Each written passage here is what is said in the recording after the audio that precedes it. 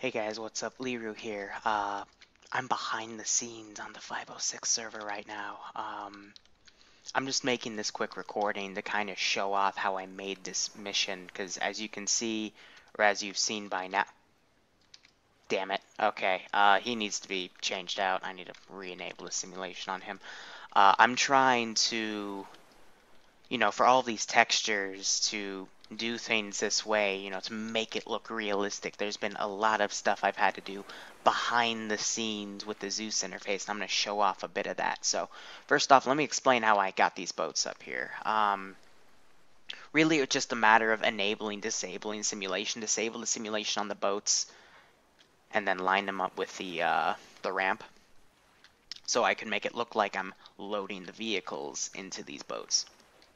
And I've got stuff in here to make it, look realistic. I know they do clip a little bit into the boat right here. It's because when you put a boat texture over it, it made it wobbly. Like you can see, it's like it's flat right here, and then it wobbles it. So right-click to cancel.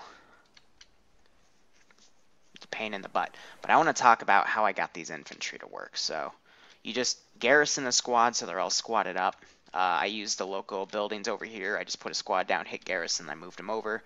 Individually disable the simulation on each one, because normally if you put AI down, gotta make sure they don't float as well.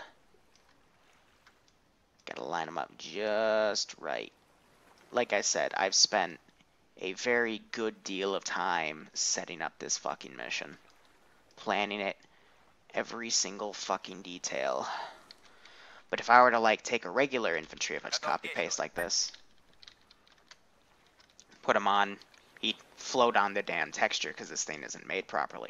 So, in order to make it look realistic, you gotta disable simulation, get the units that look correct, then you can just stack them on the boat. And then what I want to do is when shit starts hitting the fan, I'm just going to quickly enable the simulation on all of them, including the things inside, and then, shit will blow up, and it'll look so cool. So, we're just peeking everything over. In terms of some other background things that are gonna... Shit. Didn't mean for you to do that. Okay, well, that's not really gonna be useful now. Just have a few guards, around on the boat, make it look like there's people on the fucking boats. But in terms of everything else, it's gonna really be things coming in right here. They, pick specific spots within this dry dock. Explosives are triggered, and the explosives that'll be put down on where things are, wherever. You're gonna see that they are open Urals. Let me quickly go to one.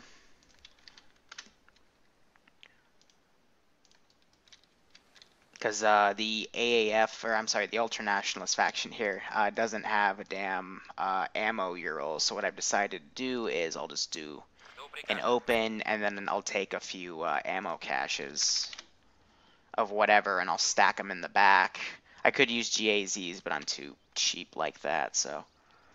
stack them back, or I might just use GAZs, I don't know. But I want it to look realistic, and there's also, a few fuel ones, so put charges will be put down, they'll be deaded here, and then we'll just have a nice little domino effect of explosions. I'll re-enable simulation, everything will be on fire, it'll be great. So that's all I got, that's all I wanted to say behind the scenes.